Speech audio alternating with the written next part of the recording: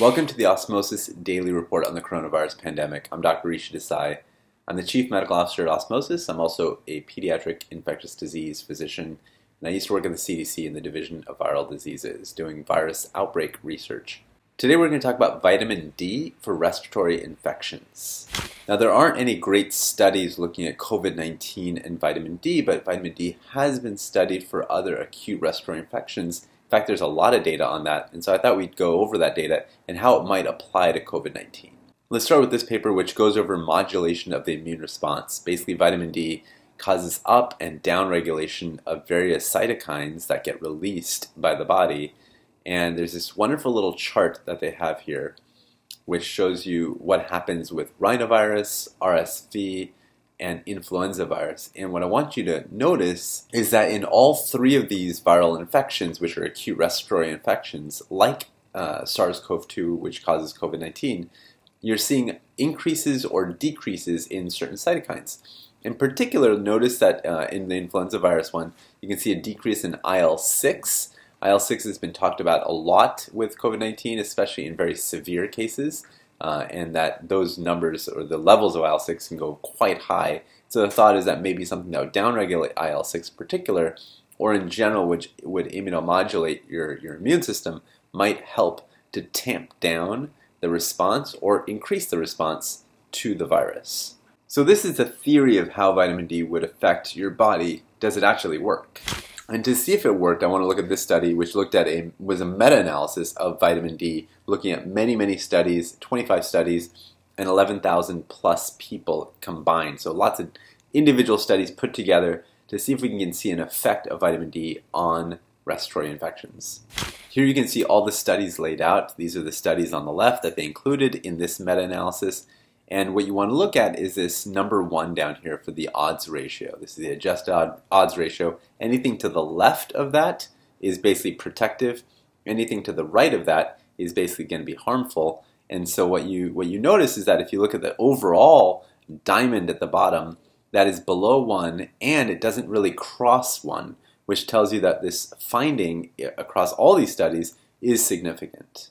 Looking at the data, what I want to draw your attention to is the baseline nanomoles per liter. This is what level of vitamin D did people have, and then did those people benefit from getting vitamin D?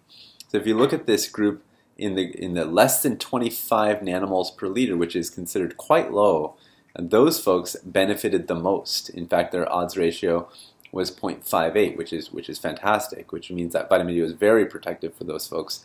Even in the higher group, though, above 25 or equal to 25, it looked protective. I say looked protective because you can see the odds ratio in this case does cross 1, even though the absolute number is 0.89 is lower than 1. So that one is not a significant finding. But among the people that are lower than 25, it was very protective. And then the other thing you want to notice is the daily dose equivalent. What they found here is that the folks getting a lower dose of vitamin D seem to be doing the best. In fact, the bolus dose, the high amounts of vitamin D, that actually had almost no effect. So really what they're finding here is that it's the lower dose that makes a benefit. And just to figure out what this is, you should multiply by 40. So this would be less than 800 international units per day, or less than 5,600 international units per week, just if you were to do it daily for the entire 7 days. So this is the NIH website, and they have a whole page dedicated to vitamin D. It's actually incredibly well laid out, so I definitely encourage you to take a read if you're interested in this topic. One of the things that I wanted to draw your attention to is that vitamin D has been associated not just with acute respiratory infections, but other types of comorbid illness. So for example, if you go down here, you can see that it talks about certain groups of people that are affected, but also you can see it talks about health outcomes. So for example, osteoporosis, cancer. And then down here, this is actually what grabbed my attention. It's actually been noted to play a role in prevention and treatment of things like diabetes, hypertension, and they say other medical conditions. One of the ones that they cite is congestive heart failure. So these are things that we know relate back to COVID-19 and worsen outcomes for COVID-19. There are a lot of groups that actually have recommended levels of vitamin D and how much you should take. I think where I take my guidance from, because I trust the numbers the most, is the Endocrine Society. Remember, vitamin D is essentially a hormone, and the Endocrine Society makes guidelines on hormones. And in fact, their guidelines to me make a lot of sense. So they say that essentially we should be targeting, this is the key thing here, over 75 nanomoles per liter. That should be our target range, and that equates more than 30 nanograms per milliliter. So that's where our levels should be at. And they say to get at those levels, it might be necessary for adults to take upwards of 2,000 IUs per day, and children to get at least, or in adolescents to get at least 1,000 IUs per day. So this is their recommendation for how to achieve those really high levels. Now it begs the question, why do we need supplements in the first place? I mean, if we have these bodies that are perfectly designed in all these other ways, why do we need a supplement to get to a normal level of vitamin D? And I think the answer lies with our lifestyle. In fact, if you look even just a couple generations ago, people were generally getting much more sunlight and were out and about much more than they are today. Today, in most of the world, people are indoors, they're wearing clothes, and they're essentially living a sedentary lifestyle. And that wasn't always the case. So one study tried to get at this by looking at levels of vitamin D in East African populations where they're living a much more pastoral or hunter-gatherer type lifestyle. And they say in the abstract that these folks, the Maasai and the Hadzabe that they tested, had skin type 6, had a moderate degree of clothing, spent a major part of their day outdoors, but avoided in general direct exposure to sunlight when possible. And then when you get down to the discussion, there's a really interesting paragraph where they basically talk about the findings. They didn't see anyone below 50. They saw a couple of really high values, 167 and 171, which is just remarkable.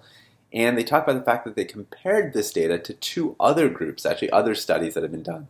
One among lifeguards that were working in St. Louis in May and June, and another group of Hawaiians that were getting sunlight, at least 3 hours of sun a day for more than 5 days a week for 3 months. And so both of these groups, the lifeguards and the Hawaiians, are getting lots of sunshine, and their levels are also above 100. So you're seeing these three very different types of populations all getting tons of sun, all above 100, and it makes you think, okay, so maybe the reason we're not getting the same levels of vitamin D is simply our sun exposure is not what it used to be.